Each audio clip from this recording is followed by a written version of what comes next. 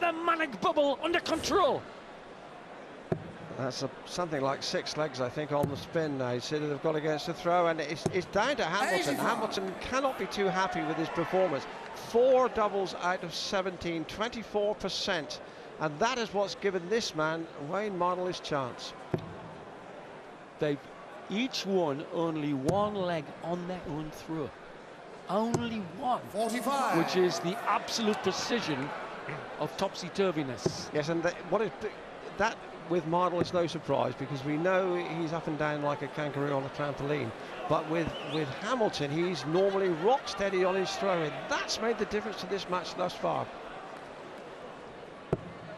Round the board, but successful with the cover.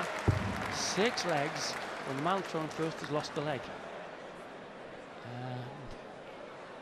And see, Mardle should have the edge in the big stage experience. 100. Yes, but having said that, Sid, there is another side to the question. He's also known the heartbreak on the big stage. He's got scars, this man, whereas Hamilton, this is a new experience. 45. Good point. Pink, the in colour in Blackpool.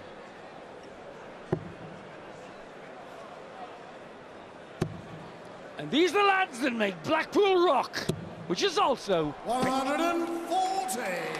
Annie Hamilton should be to the double first to level the game. Wade blocks the bed. Oh, wow. Oh, limbo dance round the marker. Betting they limbo dance. The Fishburne boys, which, if I'm right, is in West Durham, up yon side of Ashwinning. So they may look exotic, 100. but in my memory they can handle themselves. Hawaii, the lads. 100.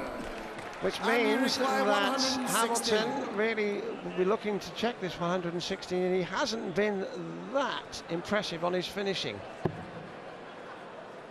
Treble 20 for double 18, and it's becoming important now. For 1-16 in a level match. Games on the 10th leg. So once again, the man who throws first loses. All square here then at the second break, 5 apiece. The lads are taking the break, so are we, but we'll be back, and so will they. As they say up in Yorkshire, where I hang out now, this is a Reet Mardy one.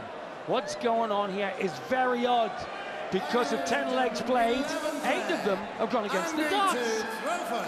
Wayne Mardle, often unpredictable. But this man up to now has been prediction personified, Dave. But the old gremlins have got to him as well.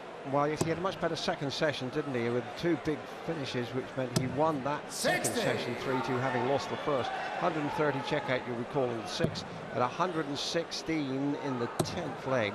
And both of those rather rocked Wayne Mardle, because he was sitting pretty in both legs, and that is his wife Donna, who's always looking a picture of composure. Stoke, Publican, Boozer, Skylark will be heaving. And sighing. And saying, what's up with him? Not nailing legs that he threw his first in. Same with him. Latest bet, 5-4. 135. Hamilton, 7-4. Well, the bookmakers clearly have got a different rationale than we have, because I don't really think there is anything in these opening exchanges to indicate that Hamilton in any way has emphasised favouritism, although just these last 2 finishes. But having said that, he's still only hit 28% check-out successes. And Wayne's hit 45. 127. So I think the bookies ought to have a rethink, lads. Because we know the betting factor is, it's a very unpredictable betting factor, is that Wayne's going to surge at least once. Well, having said that, Sid, the bookmakers are really getting it wrong. Oh! Lovely darts! And that's taken Hamilton really crashing down to a double finish. Could kill this leg. in 99. 13 darts, and that would be 24. one with the throw, and that would reverse the trend and give him the lead to regain the lead. Andrew Hamilton, double 12, now double 6, the green bit there. Games on the 11th play. Andy Puts him Hamilton. ahead, 12th 6-5. play, Wayne We have a bit Frankfurt. of return of normalcy here, with the darts going to the man who threw first. We should have 100 advantage. 82. Throw first at this. It's a race to 16 lights. But if we've got 15-15, we'd have to go 2 clear. And reminding you, the power takes on 10 from Mexborough after this one. The showstopper yet to come.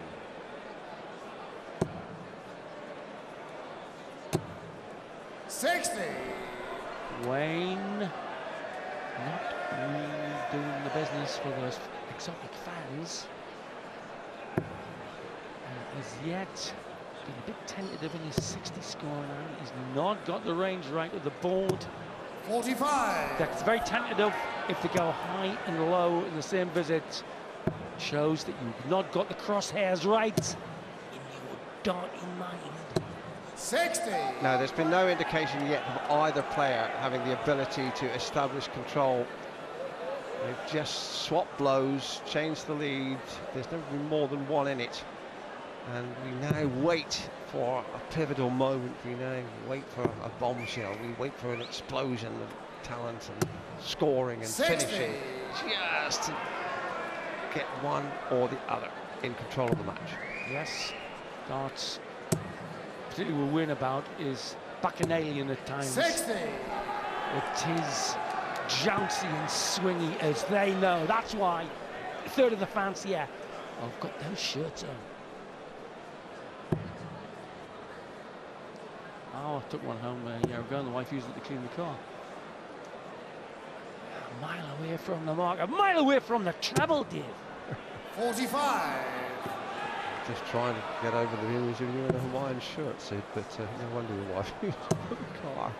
Can't do this one. 139. He's mopping up pretty well in his Hawaiian shirt too. At least they don't wear electric turbo and shorts. They don't wear Blackpool. Anyway, here we go. He's nowhere near his range on that 60. Nowhere near the drubbing he gave Manley 10-2. Highly ranked was Peter Manley here. And this guy 44. took them to their cleaners. Wayne, you require 100. To get back on terms, 2 darts at double top, moves across the line. Got to come down now, double 10. Got a bit of time, it's not that critical. 80. Just as well. Crown a bit discombobulated by this. They expected Mr. Consistency here to be consistent, which he isn't, especially with his scoring phase. And Wayne to be ebullient and 97. surge. Need this Wayne, you happening. require No, got to 20. hit this now. Got to hit this one now, Sid, and Games on does. the 12th play. Wayne Mardle.